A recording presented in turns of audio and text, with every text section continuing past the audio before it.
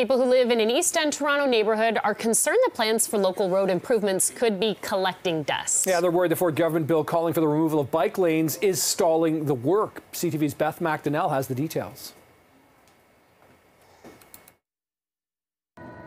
The 10-kilometre stretch of roadway in question stretches from East York's Edge into Scarborough, a part of Toronto some argue needs to be made more enjoyable and safer. Right now, it's really just operating like a highway cutting through our community. The city has identified a project area along Danforth Avenue and Kingston Road from Victoria Park Avenue to Scarborough Gulf Road as a critical transportation route.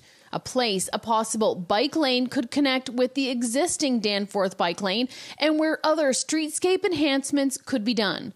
A 5-year safety review of the corridor found there were more than 1,700 collisions, resulting in hundreds of injuries, 10 of which were serious, 5 in death. Organizers with Danforth Kingston for All say there is space to create complete streets, meaning room for vehicles, cyclists and pedestrians.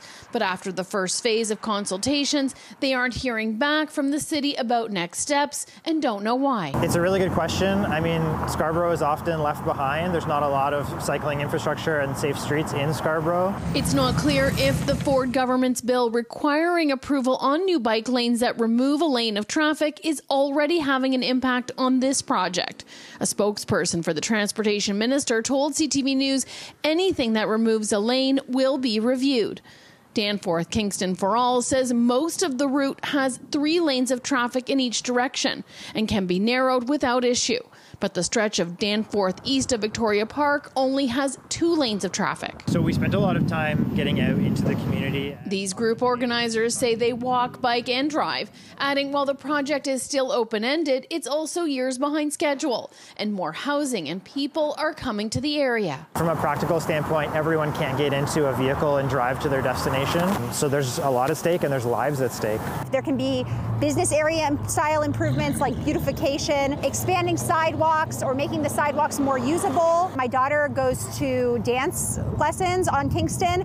I'd love to use the restaurant that's right across the road, but I don't really feel safe crossing the street with a kid. The city is working on a response to CTV's questions.